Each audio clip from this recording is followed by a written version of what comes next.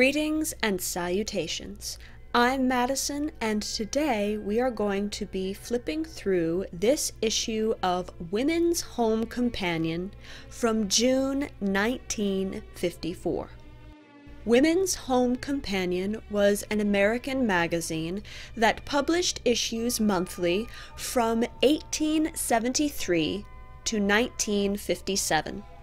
At the peak of its popularity, Women's Home Companion had more than 4 million readers.